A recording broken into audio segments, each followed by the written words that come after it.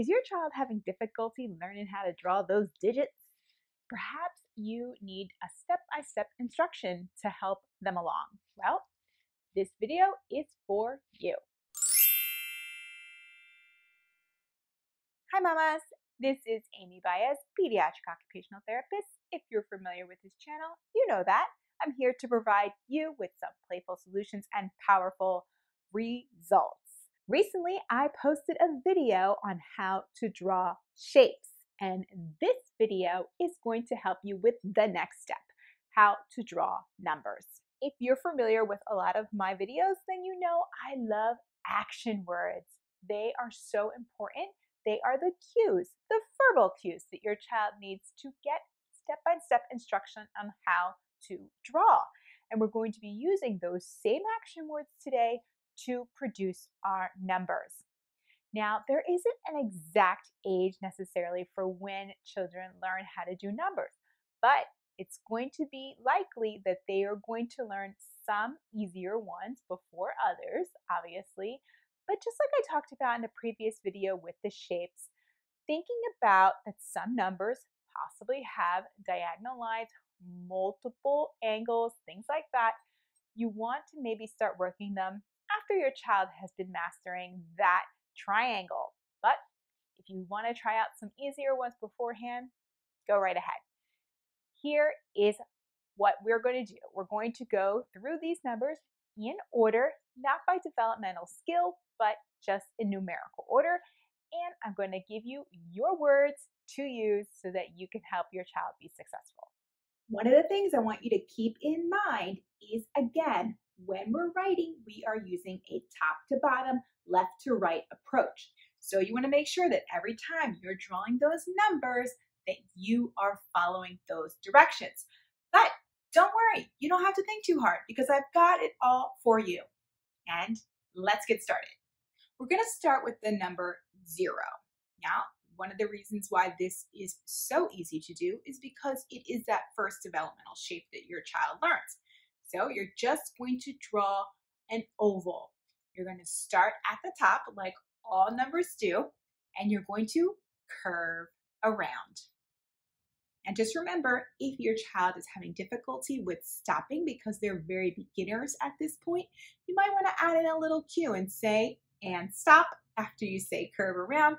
This may help them to not continue to draw the circular shape over and over and over again. For number 1, we're just going to draw a simple line down, and you're going to say zip down. Now, if you really want to complicate the 1, go right ahead. You're going to add in a zoom across on the bottom and a slide down at the top. For purposes of this video, we're just going to stick to number 1 as being a straight line down. Again, it's zip down. Now we get to number 2 and it gets a little more complicated. We're going to break this down into 3 parts. And it's a specific reason why. I want to really encourage a child to understand that there are 3 different motions going on here. So if we're starting at the top, we're going to make a hook, slide down, zoom across. Number 3, pretty easy. Number 3 is going to be 2 steps. This may be an action word that you're not familiar with because we didn't do it with the shape so much, and it is called make an ear. So when we're going clockwise, we want to say make an ear, kind of like if you're making the letter B. So when you're making a 3, you're going to make an ear, make an ear. Right, here we are at number 4. Number 4 can be written 2 different ways. If we are going to use straight lines, you're going to zip down, zoom across, lift up, zip down. Sometimes your child may see a 4 written with a diagonal line. So if that's the case, you're going to slide down, zoom across, lift up, zip down. Here we are at number 5. We are going to start at the top. Again, as always, we're going to zip down, make an ear, lift up, zoom across. All right, guys, we are at 6. Now, 6 can be interesting. You could take a different approach with 6. I like to use particular words. So what I like to do is say curve around, make a hook. For number 7, we're going to zoom across and slide down. Here we are at number 8. Well, 8 is actually quite interesting. Some people like to draw 8 like it's 2 circles on top. I find that a little bit complicated, so I like to do it more like an S and then close it up. So what we're going to do is we're going to curve around, make an ear, slide up. Number 9, it's my favorite number. I could tell you stories about that, but I'm going to leave those out for today. Curve around, zip down. Now, sometimes people like to draw a 9 with a diagonal line. So if you're going to do it that way, you would just say curve around, slide down. Here we are at number 10. Well, we already did these numbers, haven't we? Number 10, obviously, is just a 1 and a 0. So you're just going to zip down and curve around. All right, I know I could have stopped at number 9, but I just wanted to do number 10 because it just feels more complete. Those are your numbers.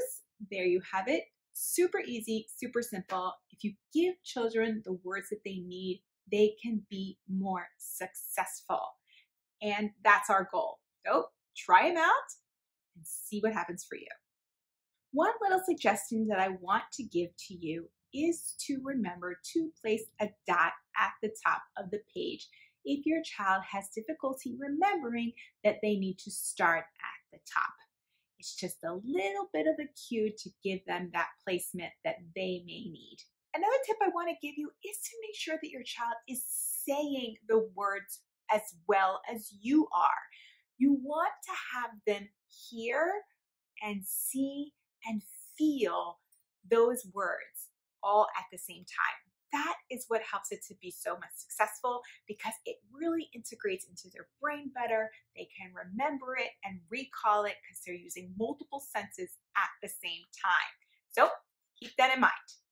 Okay, so there you have it, guys. I hope you found this video helpful. If you did, please like this video, subscribe to this channel, or leave a comment below. I love to hear more from you. Until the next video, have a playful day.